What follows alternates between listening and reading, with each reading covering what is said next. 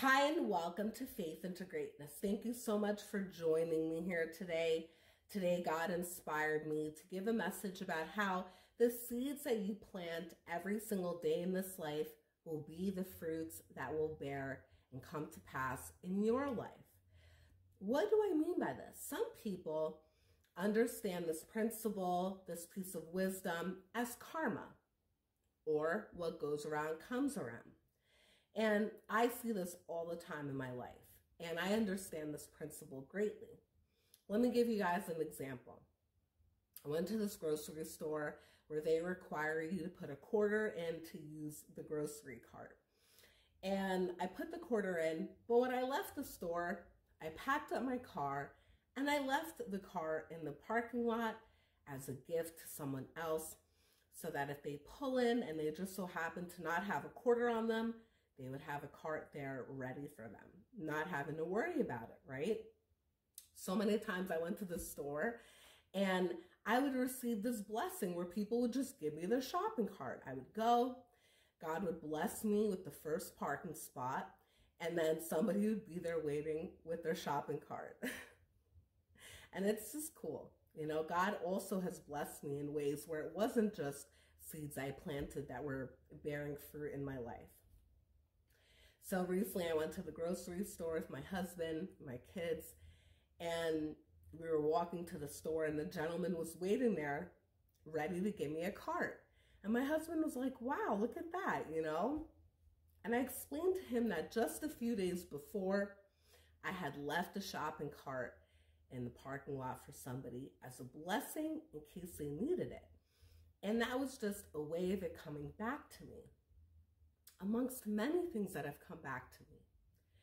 I remember a time where I was in New York City and I was working, and I came across a woman at Sparrow's who was digging through the garbage looking for food. And it really made me feel sad inside my spirit.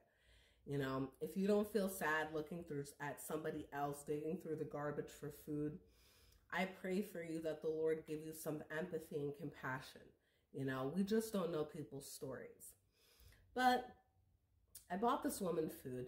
The long story, the short of it actually, is I bought her food. I gave her a $20 bill and I left. I spoke to her, I said, God bless you, and I left, right? A week later or so, maybe it was about a week and a half later, God blessed me. My boss gave me $2,000 in cash to buy myself a new laptop for law school. And I was blown away. And then people on the trading floor at this company had gathered up over close to almost $4,000 as a going away gift for me. So I left with close to $6,000 in my hand in preparation to go to law school, to buy a new laptop and furniture and things that I needed. What a blessing. God always shows out.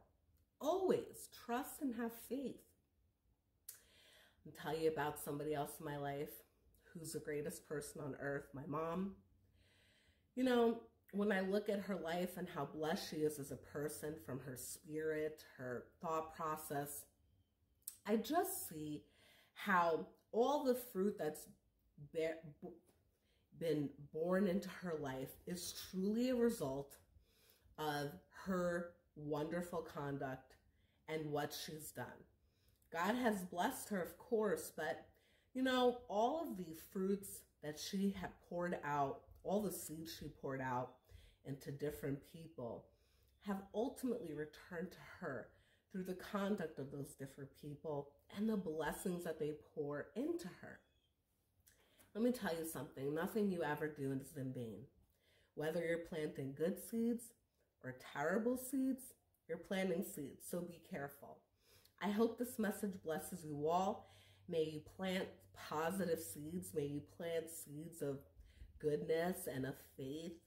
May you plant seeds of abundance and prosperity and of truth. May you be free in this life and be free enough to speak the truth and not be scared. I hope this message blesses you all. Take care and God bless.